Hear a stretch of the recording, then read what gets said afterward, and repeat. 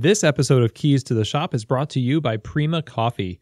Whether it's espresso machines, manual brewing devices, or general coffee shop needs, they seek to pursue the most innovative coffee products, both domestic and abroad, to offer their customers.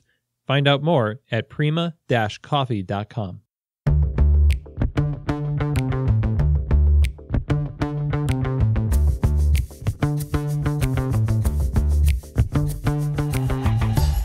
This is Keys to the Shop, episode 30, Matching Your Service to Your Quality with Casey Underkofler. Well, hello everybody and welcome to another episode of Keys to the Shop. I'm excited to have you with us here today. My name is Chris DeFurio. I'm the host of the show, and this podcast is dedicated to giving you insights, inspiration, and the tools that you're going to need to grow as a coffee service professional. And that word professional is something that we all use to describe ourselves who have worked in coffee for any length of time. And the degree to which we are able to be professional is largely determined on how much we're able to learn and grow in our positions. It could be said that you're not a professional simply because you do something as a job, but the professional is somebody who is constantly learning on the job. And in our case, in the service industry, somebody who's increasing their aptitude for how to care for guests and the experience that people have with the coffee and the items that we serve in our various service environments. And today we're going to be talking about the detail work that goes into creating a great space, creating a great experience, and being a better professional. And today's guest, Casey Underkofler, is going to help us break down the details of what we can do, practically do, in our cafes to help us elevate our service to match the quality of what we're serving. And also, we're going to talk about laying the foundation for professionalism. What kind of mindset do we have to have in order to practice these things and have them really take root in our cafes and personally as a professional? So let me tell you who Casey Underkofler is. He is the Assistant General Manager at the James Beard Award-winning The Bachelor Farmer in Minneapolis, Minnesota. Casey has been working in the service industry for the past 11 years, and that means he's been working in restaurants, kitchens, bars, and now at the Bachelor Farmer Cafe. Now, I first heard about Casey when I read a fantastic Barista magazine article that he wrote called All the Little Things in the April-May issue of Barista magazine, which we'll be linking to in the show notes here. But in that, he talked about the details that go into service. And if you know me and you know my philosophy on service and cafes, you'll know that I'm a big fan of things like polishing and detail work in the cafe and making sure things are just right. And of course, all of those things make a big difference in the cafe, and it makes a big difference in how we are perceived by the consumer, which I would argue makes a big difference in terms of how successful we are convincing the consumer to take coffee seriously and to take good coffee seriously in particular. So I'm excited to bring you our conversation. Casey and I had a good talk, and I know you're going to feel more equipped after listening to this. So here now is my conversation with Casey Underkofler. So Casey Underkofler, Assistant General Manager at the Bachelor Farmer Cafe in Minneapolis, Minnesota. Welcome to Keys to the Shop. Thank you very much, Chris. My pleasure to be here. All right. Well, I'm excited because, I first was made aware of not only your cafe, but just of you and your career and what you've done in coffee and restaurants from an article that you wrote for Barista magazine, the April-May issue this year, titled Every Little Thing, all about like the little stuff that makes professional service really tick and go. And I really loved your thoughts on that. I just really wanted to get you on the show, and here you are to talk about the little things on Keys to the Shop. Awesome. Thank you so much. It was a super fun opportunity to be able to write that article. Everything just sort of fell into place really nicely. And, service is something that I'm super passionate about. And I think that it's something that we as a coffee community can sort of definitely step up our game and make it sort of match the level of product that we're pumping out every day. Absolutely. And we'll link to this article in the show notes as well. So you've been in the business of cafe and restaurant work for 11 years, and you've seen quite a bit, done quite a bit. How did you get into this line of work and into coffee? Yeah, absolutely. So I sort of first got a taste of what it was to work in service through some dinner parties that my dad would throw when I was like a really little kid. And my favorite part was always, bringing the food out to the table and like clearing the table and making a show of all of that stuff. So that's sort of like where I got a first taste of it. And then I've got a couple of brothers and a sister, and they've all sort of worked in and around hospitality a little bit. And my oldest brother found a coffee shop next to the bar that he was working at called Copland's Coffee. It was actually one of the first sort of third wave shops that opened here in the Twin Cities about probably 11 years ago now. Oh, yeah. I used to love going there whenever I was around the Twin Cities. Yeah. So I got to know the baristas there. I got to know the owner there. He likes to joke that he sort of, has known me since I was a little kid. And it's always fun to run into him when I pop back into the shop. But so I worked around coffee for a little while and like would frequent the sort of higher end coffee shops in the city. I'd always had a passion for coffee. And then probably 6 years ago, I got a job at Copland's actually. And it just sort of has spiraled from there. I worked in a high-end cocktail bar for a little while that's also owned by the same company that I still work for, the Bachelor Farmer. And they knew my background in coffee. They appreciated Copland's for what it brought to the city, and they asked me to do some consulting work, and then ultimately offered me a position in the cafe. And so what position did you just started as a barista? I started as head barista. I got to consult on the build out. I got to recommend all the equipment that they brought in. I got to find the first roaster that we brought in, Heart Roasters out of Portland. It was a really cool opportunity that they sort of let me run with. Nice. And so the shop is a multi-roaster shop still? It is. Yep. Right now we're offering Olympia coffee roasters, and we'll be coming up to a switch pretty soon here and leaving that in the capable hands of our current head barista, Leah Moom. Nice. Yeah. Cool. So what is it like being the assistant general manager? It's a lot of detail work. It's a lot of paying attention to, every little interaction with guests, a lot of putting out some, smaller fires as far as, invoices or any sort of guest complaints we might run into. But for the most part, it's just, managing day-to-day service and making sure that every guest gets the best experience that they can. Awesome. So the cafe where you work is sort of an amalgamation of restaurant and coffee bar. It seems like a lot like the Australian style of service.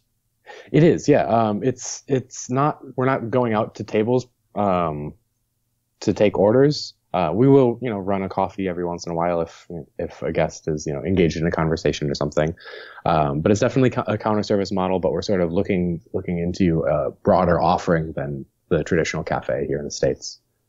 So, being the cafe arm or wing of the Bachelor Farmer restaurant, I imagine the influence of the restaurant culture plays a big role in the expectations given to you by your bosses and what people expect when they walk in under that name.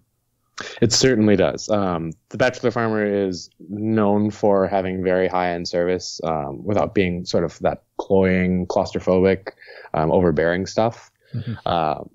So we've worked really hard to develop that same sort of a culture in the cafe. We've had lots of input from the restaurant senior management, and I think we've got a really nice thing going. We've got a lot of happy guests, a lot of happy employees, and we get people coming back saying that they come back for the service. So what is the difference? I mean, you've been so closely working with the Bachelor Farmer, and you've worked in simply, a straightforward coffee bar at Copland's. What is the difference that you see between something that's closely restaurant related and something that's purely coffee shop? I think that the biggest difference I've seen is demeanor and attitude of employees. When you're in a restaurant, you're able to sort of touch and go from tables. You're expected to not always be visible. You're expected to be there when you're needed and sort of gone when you're not. But in a cafe, you're always present. You're always in front of the guest in some way or another. There's no kitchen that you can really run into and, grab stuff from, or like take a second and breathe.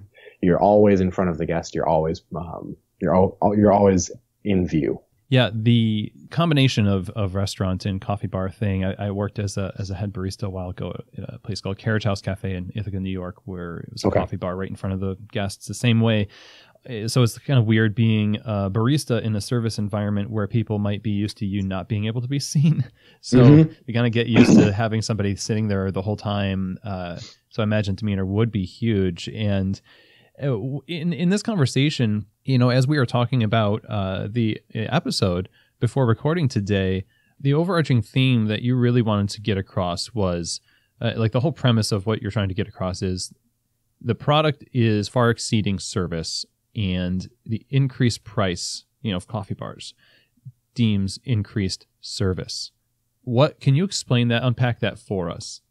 Yeah, we as an industry have taken leaps and bounds in the quality of the product that we're putting out, and our direct relationships with farmers, our increased knowledge of importer practices, everything down to looking at the TDS of coffee. We're really getting into that sort of stuff, and service has sort of been static ever since the quality has increased. And I think that what we really need to start focusing on is paying attention to not only the product that the guest is getting being a higher price point, but also the service needs to match that higher price point. You wouldn't go into a high-end restaurant or a high-end bar and accept mediocre service at for a $13 cocktail or a $25 entree. You expect a certain level of presence, a certain level of kindness, a certain level of authenticity coming from the barista, as well as you would coming from a server or a bartender. Yeah, absolutely agree with that. And it's almost as though we sometimes set up the conversation to shut down feedback. Like we don't really open ourselves up the same way that restaurants do, in a sense. Like they know that people are going to say something if something is wrong. But as a barista, I mean, you're lucky if somebody gives you constructive criticism at all. Yeah, very true. Just the other day, I was in a shop and I got a coffee. And it wasn't great, but I felt like I couldn't go up to the barista and, offer some constructive feedback, because there's this sense of, in a lot of shops that I've been to around the country, that, the barista is doing their thing for a reason and they're sort of above reproach. Yeah. Sort of, the expert versus the lay person, the pedestrian. Yeah, exactly. But ultimately, you never know who you're serving your coffee to, and you have to be ready to take that feedback for what it is, whether it's helpful or not. It's part of your job to be there and listen to your guest. Sure, and it's something that judges at the USBC would always say is you can treat every customer in your cafe as a judge. Yeah. One of the reasons we're here is to sort of talk about some practical things that we can do to make amends for that kind of gap between the quality of what people receive and the quality of how they receive it from us in the service. Yeah. So you've broken it down into 3 categories. There's tangible things, there's intangible things, and then there's professionalism. So I feel like starting with the tangibles is a pretty good place to start. So what are some tangible things that we can do to kind of level up our service for the guest? I think some of the most important things in my mind, and the things that I really try and instill in the staff at our cafe, is polishing, a clean workstation, and presentation of your beverage, food, whatever it may be. And sort of let's just start at the beginning. Polishing. It's an annoyance, to be sure. It's sort of always there, always in the background. But it's a super important detail that sort of makes the whole shop come together, makes the whole shop sparkle.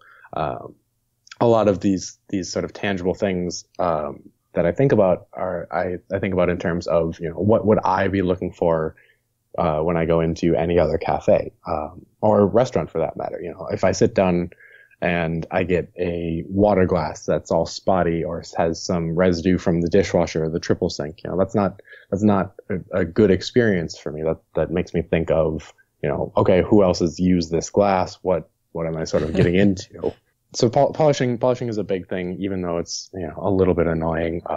It also just sort of makes that gleam a little bit better.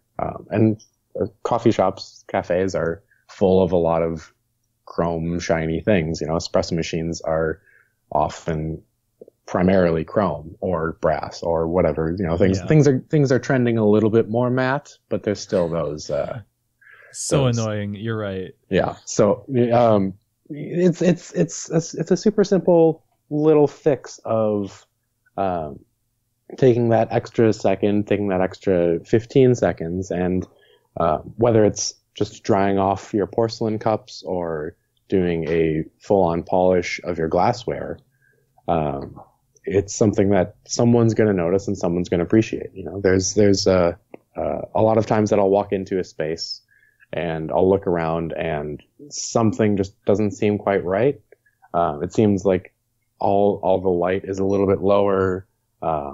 Nothing is quite shining as bright as it should. And sure enough, nothing is shining as bright as it should because it hasn't been polished. Right. That's why the light's lower. Why fix it so that people see the glassware that's not polished? We just hide it by not having good light. Yeah. The polishing of glassware, polishing of silver and cups and keeping everything shiny. I mean, big problems that baristas think about and managers and anyone working in a cafe is, getting through the line, getting their side work done. And oftentimes as a manager, you can add side work that it says, like polish stuff. But not necessarily, it doesn't have a lot of urgency behind it. So it sounds like you're kind of asking people to trust that this will make a difference in the long run, but don't expect maybe that it's going to change people's minds about your cafe immediately. Yeah. So a thing that comes to mind is there was an article written a while ago about Pete Wells, the New York Times food critic. And it was talking about he comes into restaurants and he doesn't announce himself. He sort of tries to hide the fact that he is the New York Times food critic. He'll put his reservation under different names and whatnot, but he's expecting that the manager of the restaurant will recognize him and know that he's Pete Wells, because the whole idea is if they're not able to recognize that small detail of this is the food critic that's coming in, if they're not able to see that small detail, then what big details are they missing? What dishes are they sending out that are incorrect? It's you work small and you miss small. That's sort of a mentality. Oh, I love that saying. And you can dial yourself into the details pretty well. I'm always surprised at how much we are able to accomplish mentally when we absolutely have to. So polishing and cleaning is one of those things. And keeping a clean workstation is even harder. How do you maintain a clean workstation when you're just getting crushed? Yeah. With a product like coffee, you're naturally going to have some mess about your workstation. And it's less about making sure that you're staying clean after every beverage, but it's more about making sure that you're staying clean as a whole. In that lull after you finish your 15 drinks in a row, take a second and wipe everything down, refold your towels, put all your stuff away, and make sure that you're set up for success when the next rush happens. I was listening to one of your earlier episodes where you're talking about workflow, and it sort of all ties into that. It's easier to reset yourself and know where everything is rather than leave a messy station and find yourself caught off guard when the next rush does happen and you're looking around for your chocolate, or you're looking around for your milk, or whatever you may need. It takes a fair bit of patience to do that. It sure does. Yes, it's definitely a practice that you have to be conscious about. You've got to really be aware of the appropriate times to do those things. And sometimes you can't quite get to everything, and that's okay. I'm not saying that everybody's perfect or that everybody should be perfect, but it's about striving towards these steps in order to make yourself the best employee that you can be. Sure. And if you work a full-time job, you've got 40 hours a week to try to just nudge yourself forward a little bit at a time. It's a lot of practice. Exactly. Yeah. And it's hard, but it's good. No one ever said that this was easy. That's true. Somebody might have, but they found out wrong somewhere along the line, I hope. The presentation I find interesting. There's something that really excites me, is the idea of how we present something to the customer is not necessary. These little touches are not necessary, but they really can make a customer's day, especially when they notice it, or maybe even if they don't notice it. It's just like, you did it, and it creates this consistent experience of excellence. What are some of those things that we can do?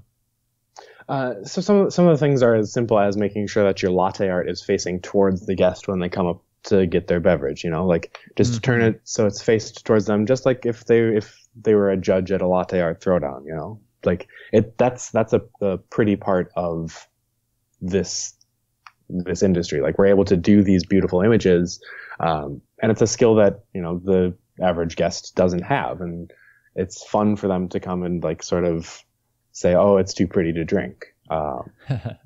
So like highlight that sort of things. And then if you're serving just a regular mug of coffee, take that extra second and turn the handle towards the guests so that they don't have to reach around and spin it for themselves, or try and pick it up by the hot outside of the cup. Give them this little gesture of, I know that this is a thing that could potentially be too hot for your hand, but here's my gesture of, use this handle and it won't be too hot, or I'm paying attention to the fact that you are actually coming up to me and taking this thing. Sort of recognizing that you're producing a product for your guest. And you're kind of putting yourself in their shoes. This comes back to empathy, where you say, this could happen. And so I, as the professional, I, as the barista, I am going to make sure that as much as I can help it, doesn't happen.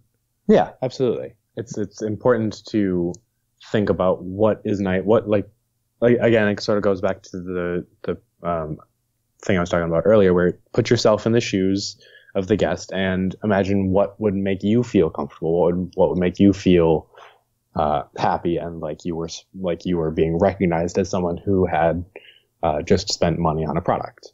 All right. Before we continue here with Casey talking about the details that go into creating better service for our customers and matching our service to our quality, I wanted to talk to you about our sponsor, Prima Coffee. Prima is a specialty coffee equipment supplier that's based out of here in Louisville, Kentucky.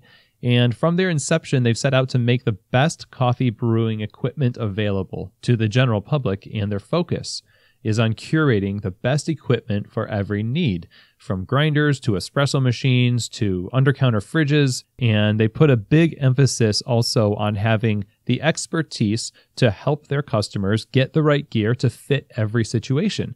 And I've known these guys for a long time. I vouch for them. I use them in the stores, always had great service. And right now, when you visit their website, prima-coffee.com, you can use the promo code KEYS10. That's KEYS and the number 10. And that is going to give you $10 off any purchase over $75. Some restrictions do apply. So you go to the website, prima-coffee.com, and when you check out, you can use the promo code that's only for Keys to the Shop listeners, KEYS10, and that will give you the discount. And thank you, Prima, for your generosity and for supporting Keys to the Shop and our industry by equipping us with really great tools to do our jobs well. So now let's get back to our conversation with Casey Underkofler and some practical ways that we can raise our service to the level of our quality. So tangibles of polishing, keeping things clean at your workstation, and the presentation of how you give the coffee to the customer, how you present yourself to the customer, because you are on display for them. There's got to be a psychology to this. Like, the customer coming in doesn't nitpick every single thing, but they take the whole image in with them. And I feel like they mostly judge the experience after they've walked away, and they can only remember a few things. And I imagine these are the things that really help push them over the edge to let them remember it in a nice way. Yeah, we've only got a few minutes of actual service when guests come into a cafe, and you've really got to make sure that those times shine through everything that's around you, not only the way that you interact with a guest, but making sure that the place looks like somewhere that you would want to come back to, that you feel comfortable coming back to. So those are some of the tangible things. And of course, we could probably fill an entire episode full of tangible things, but the lesson here is kind of pay attention to what's around you, like you said, and organize it and give it purpose, and it creates more welcome. Now there's some intangibles too. So we started with tangibles, and now there's intangible things. What would you define as intangible, and practically speaking, how can we affect that in a positive way? Yeah. So two of the sort of biggest intangibles for me are demeanor and environment. So demeanor, is going to be specifically talking about the baristas and the team as a whole, and how they conduct themselves in the space.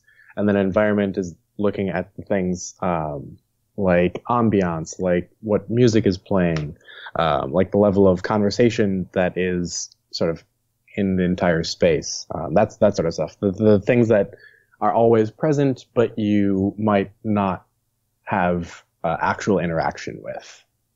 Okay, so demeanor, we'll start with that and kind of dive into it a little bit more.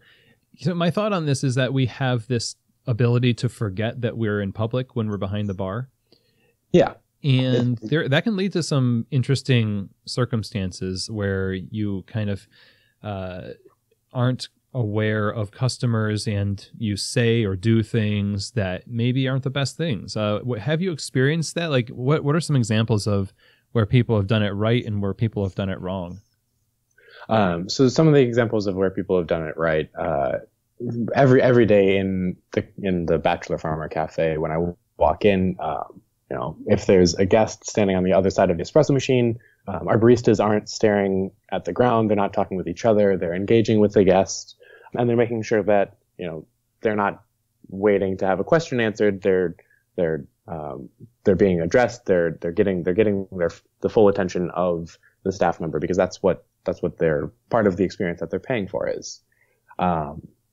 Sometimes that I've experienced sort of the other end around town and around the country is, you'll walk into a cafe or a restaurant even, and it takes, a beat, 2 beats, 3 beats for somebody to greet you and somebody to acknowledge that maybe you don't know what's going on, or maybe you have a question and you're looking around, and people are avoiding your gaze because they don't want to be inconvenienced by the fact that they're at work and you're a guest at their work.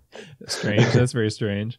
Yeah, it's a strange experience when you can tell someone is trying to ignore you because they don't want to be inconvenienced by you. I will confess to you, as a new barista, I've totally been there. And one of the reasons why I did it, had that feeling, was because I really loved coffee, and I was not really there for the guest. Mm-hmm. I was there to get something out of it and not give something to people through it. And so I bet you there's people listening to this, even though they might not admit it right now, that are in the same boat. Maybe there's a lot of expectation that baristas have or staff have. I'm going into work and it's going to be fun because I'm going to get something out of it. Yeah, and I've been in that same spot too, where you're interested in gaining knowledge rather than providing service, and that was the first few years of me working in service. I was interested in how I could spend my time becoming better friends with my coworkers, or developing relationships with regular customers, but not sort of the one-offs who would come in every once in a while. And it takes a lot of sort of conscious effort to change your attitude about that sort of thing. Like you have to be able to acknowledge that you can still learn while giving great service to all of your guests. You don't have to give up knowing your coworkers either, I would say. Right, exactly. There's nothing that says that you can't have a personal conversation with your coworkers, but you just have to know when to check that, and you have to all have this understanding that in the middle of a sentence, one of you might walk away in order to go and help a guest, and that's okay. I love that. I love doing that. Yeah, just to demonstrate and see if they're just cool with it, or you know. You've got to when you're in a management position, you've got to lead by example, and if you're not willing to break off that personal conversation in order to go and assist a guest, then how can you expect somebody else to be willing to do that? Personal conversations is a big thing, I think, because, you know, sometimes I wonder if people have headphones in because they either A, don't like the music, or B, don't want to hear the barista's conversation. Yeah, that's a very good point. And I think that a lot of that comes down to just being mindful of the volume of your conversation, whether it's about work or not. You know, no one on the other side of the counter wants to hear you talking about the TDS of your coffee, or, you know, what your input and output for the espresso is when you're doing a bar change. The guests don't really want to hear that unless they come up and ask you about it. And it's a two-way street, you know. You don't want to insert yourself into any of their conversations just as much as they don't want to overhear your conversation. Exactly. And that's the opt-in moment that you have to be aware of, for sure. Yeah. Yeah. And you one of the things you say is that you don't have to be working all the time, but you shouldn't really look bored. Right. You know, there's the old adage of, you know, if you've got time to lean, you've got time to clean. And while there's a little bit of truth to that, I can't expect anybody to be constantly working and constantly cleaning, because that's not what I'm able to do. You know, I'm a person just like everybody else, and, you know, it's nice to take a second and catch up with your coworkers, but you should not just be standing there, you know, leaning against the counter, waiting for the opportunity to check your phone, or like looking around and deep sighing because there's no drinks up and no guests at the counter. You know, there's always guests in the space. And also it's funny when you see somebody kind of stretch their back out on the counter and say, "Oh, it's so slow." Yeah, it's just inappropriate to the rest of the guests, because they deserve as much respect as any guest who's at the counter. You know, as long as the guest is in your space, they're paying for that time. You know, whether they got a cup of coffee and are sitting there for, you know, a few hours working on a paper or a big business presentation, or if they, you know, have gotten 6 cups of coffee and they've been there for 20 minutes. You know, it doesn't make a difference. They're all paying customers, and every guest deserves our attention and our respect. And it brings us to our next point here. So after we've talked about these tangible things, and then the intangibles of our demeanor and the environment, and really dialing those things in for the guest's benefit, and being aware of those details, there's another layer to all this, and it kind of it's the undergirding foundation, and that's professionalism. Yeah, absolutely. Yeah. So talk to us a little bit about what professionalism is, and how it really informs all of this. I think for a while in the coffee industry, we've sort of been referring to ourselves as coffee professionals, but we haven't really taken up the mantle of what that means. It's not just saying that you're a professional. It's more about how you conduct yourself in the world around us, you know, whether it's in the coffee industry or whether it's just out at a restaurant. You know, it's about being aware of you as a persona rather than just you as a barista who thinks that they're particularly good at making pour overs or pouring lattes. So just because you do it as a job does not make you a professional necessarily. Professional is what you're saying is it's earned through training yourself to serve. Yeah, absolutely. And you always have to be ready to serve, because there's no reason that a guest should have to wait for you to get into the mindset of the professional, the hospitality professional who should be ready to serve. And you have a shift coming up the next day, or you wake up and you're going to be going into work. You have time to get yourself in the mindset, not necessarily just rolling into it and hoping that the right mindset shows up. You can create that mindset on a daily basis.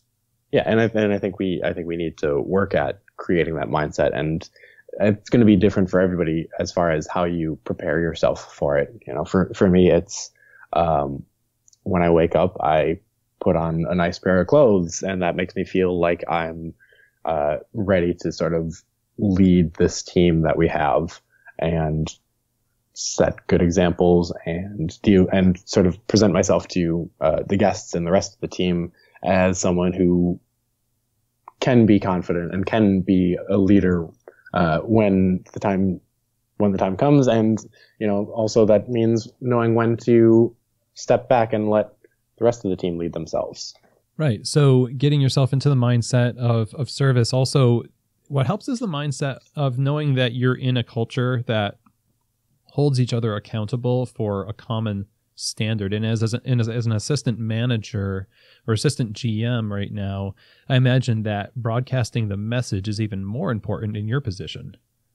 Yeah, absolutely. A lot of what sort of the Bachelor Farmer team is built on is if it needs to be done, it's your job to do it, and lead by example.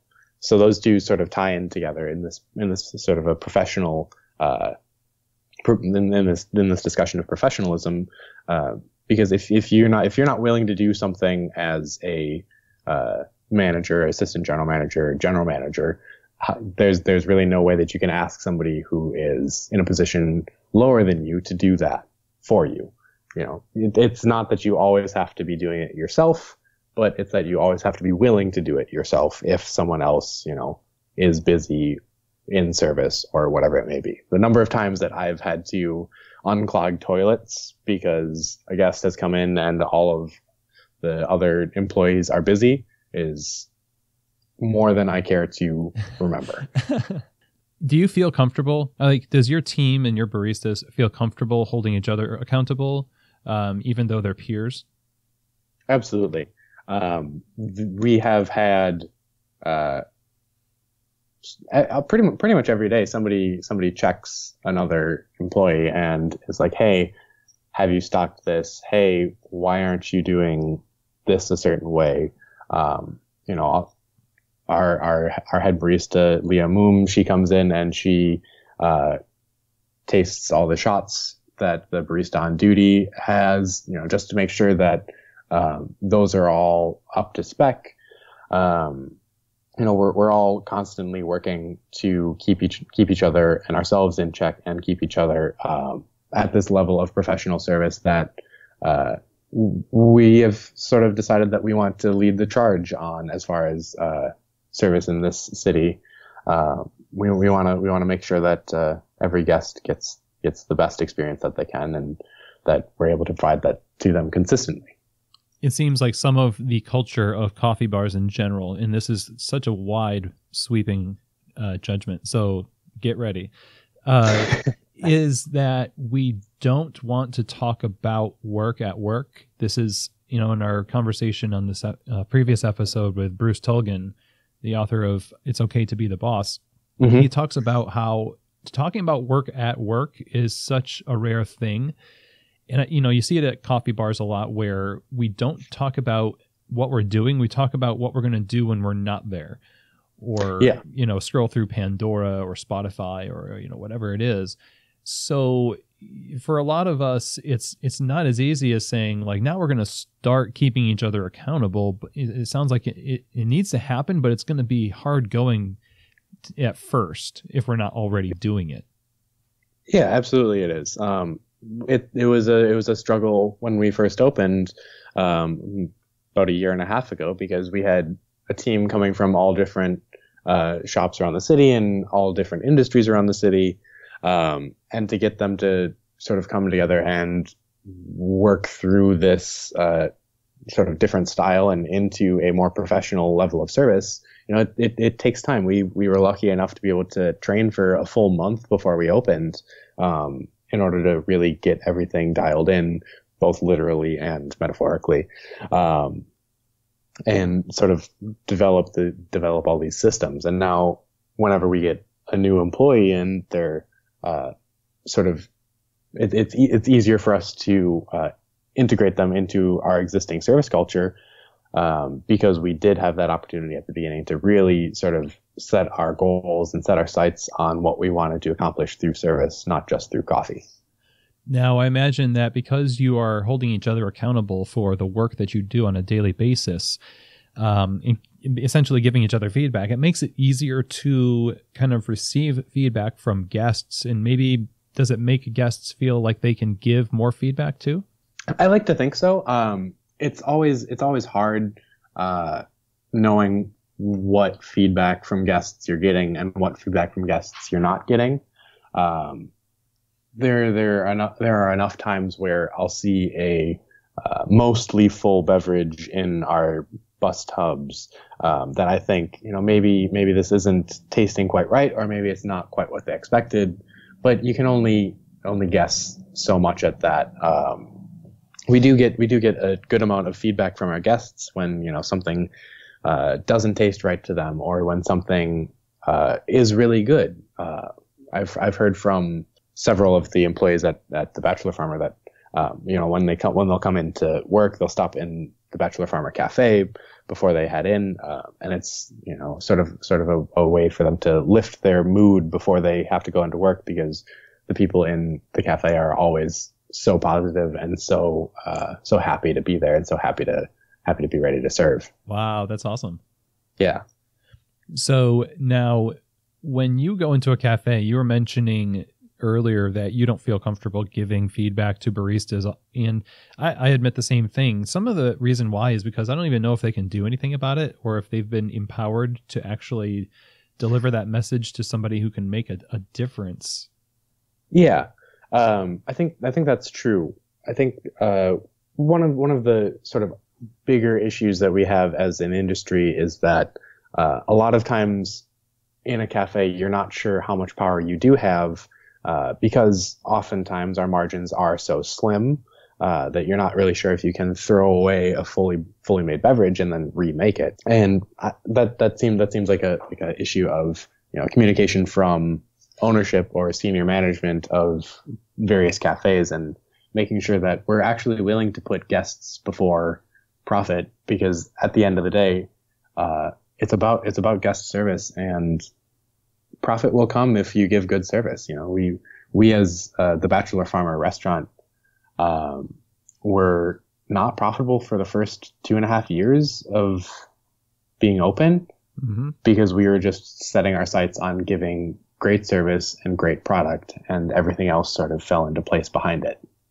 Right. So you had a high standard, and it meant some waste, but in the end you got it back. Exactly. And I think that coffee shops in general, cafes in general, are a little bit too scared of waste in some positions, and too accepting of it in others. In my opinion, I don't think that someone needs 45 minutes to dial in their espresso at the beginning of the day.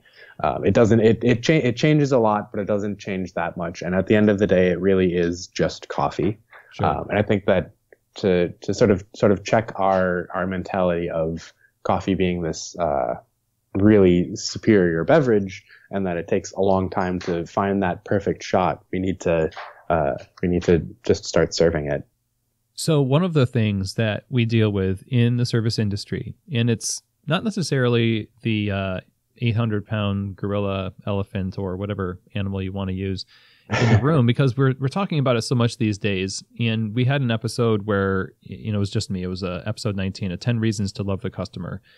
because these articles about how we hate customers as service employees are so numerous. It's almost funny if it wasn't so sad. Right. But the reality is that sometimes, and I would say maybe for other people, a lot of the times, customers can be very, very difficult. And it creates in us as people that are fallible. We're not as strong on Wednesday as we were on Monday. You say that annoyance is for after work and that we all have difficult guests. And I wonder how do you navigate the emotional heavy lifting that has to happen when you deal with people that give unjustified negativity in a service environment? Yeah. To be totally frank, sometimes I don't deal with it in the best ways. And sometimes I do talk about an annoying guest at work, and I realize in the moment that I'm doing something inappropriate and that I'm not being a good leader through this. But as a person, sometimes you just can't quite keep it all in. It's about being aware of those moments and being able to sort of take that as a learning experience and say, okay, next time I'm not going to do this because it's inappropriate. I think the best way that I've learned to deal with difficult guests is that you can always see it from their side. You always have to be able to try and see it from their side. Sometimes it's the hardest thing in the world to see why they won't accept the solution that you're offering and that they want the solution that they've decided is appropriate. Sometimes that's the hardest thing in the world. And sometimes their complaint might seem like the most ridiculous thing possible to you. One example is once I had a guest who wanted their chocolate croissant warmed up, and that's not something that we offer in our cafe. They took a bite, and then they came back and said that it was inedible. And that was a really hard thing for me to hear. But the way that you deal with it is you give them a smile and you say, okay, I'm sorry about that. Just immediately take responsibility for whatever it may be. Because there's no reason to give them an excuse. You should just apologize and make it right. Mm-hmm. So you end up, maybe giving them their money back, maybe giving them a different item, or maybe it's something as simple as, you can't fix the problem for them and that they leave unhappy. That's sort of a worst case scenario, but it's about coming at them with so much kindness and so much acceptance of their complaint. It's tricky, but it's doable. A lot of people, I think, and myself included, sometimes wonder what the line is when it comes to something like that. And you were talking about something benign, the chocolate croissant, and it's annoying. I think one of the things that could be said is that as professionals, what's the line between acquiescing to a guest's complaint and then where the guest starts to become just rude and it's not tolerable?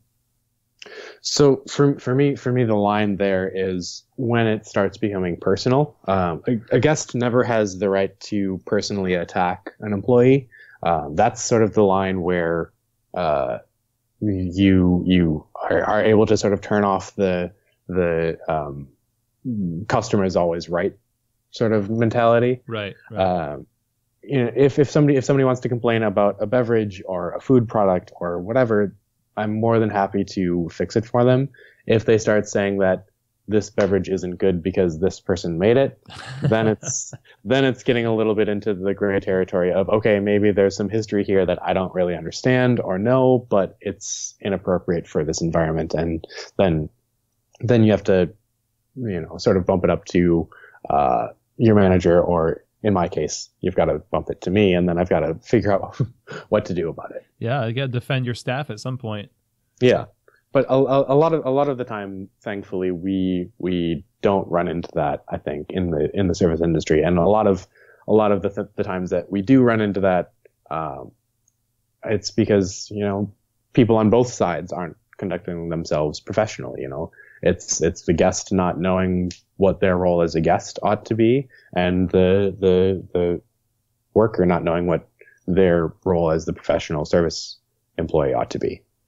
Now, that, along with all the other things in professionalism, takes a lot of patience and practice. Yes. And you are, after 11 years of being in coffee, not, I would imagine, the same person you were when you started. Most certainly not. No, I have grown and developed a lot in these last 3.5 years at the Bachelor Farmer, because our managing director, Nathan Restance, who sort of oversees all of the service and all of the hospitality aspects, came up with a really wonderful training handbook that has enlightened me throughout my years, and I've read it over and over and over. And every time I come away with something new and something better that I can focus on. We've got this list of rules called Service 101, and the one that is constantly called out by everybody on staff is rule number 37, and that's slow down, which is so important. You know, at a certain point, you can only work so fast, and once you start breaking things, once you start mismaking beverages, once you start mismaking food, that's when you really need to remember to slow down.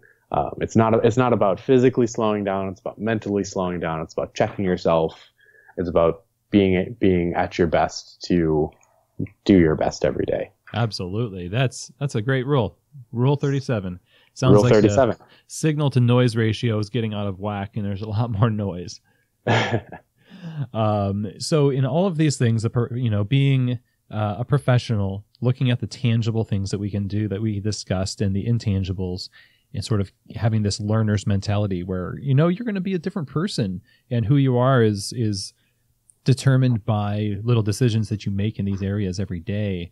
Where do we start? Where does one start in all of this to make the biggest impact and set the right trajectory? I think the place that everybody can start is by looking at themselves as the guest and looking at what they want out of an experience when they walk into a coffee shop, a bar, a restaurant, and then be able to reflect that and give that to each and every guest that comes in. I think that's the place that we all need to start. We all need to start by putting ourselves in the shoes of the guest and realizing that everybody has different expectations, everybody has different desires, but at the end of the day, if you think about yourself as the guest, just do what would make you feel comfortable. Well, Casey, this has been an amazing talk. I really love the subject that we're talking about, and I think you've done so much to enlighten us and give us some tools that we can use to just become better professionals. And I wonder, how can we stay in touch and be informed about what you all are doing over at the Bachelor Farmer Cafe? Yeah, best way to sort of follow along with what we're doing at the Bachelor Farmer is through Instagram, just at the Bachelor Farmer. We are always posting stuff. We're always coming up with new things, putting them out there. That's probably the best way to sort of follow along with what we're going through. Awesome. Well, thanks so much for spending time with us. I really appreciate it. My pleasure. Thanks for having me. Well, that was a really great conversation with Casey. I really appreciate him taking the time to share with us. So thank you once again to Casey Underkofler. And all of the things that Casey shared and we talked about in this episode are things that you can do in your cafe. Now, you're going to have to also function within the structure of communication and authority that you're in now with your manager. If you're a barista, you have to go through your manager, etc. But I would say that for most of us, there are things that we can just do that will make a big difference in the guest's experience. And it takes having the mindset of looking out for potential for improvement and looking out for potential for the guest to have less than great time with the coffee, and guarding against it by being preemptively planning against potential hiccups in service. So whether it's polishing your cups and drying them or arranging them in the right way, being clean on your bar, presenting yourself as always ready to serve and not bored at work, addressing the guest quickly when they approach the bar, when they enter the store. All of these little things create a big picture that the guest leaves with that not many are going to be able to articulate. But again, based on some of the other conversations we've had on Keys to the Shop, it's about how you make people feel. And a feeling is made up of a lot of detail work that those of us who are in service are responsible for creating.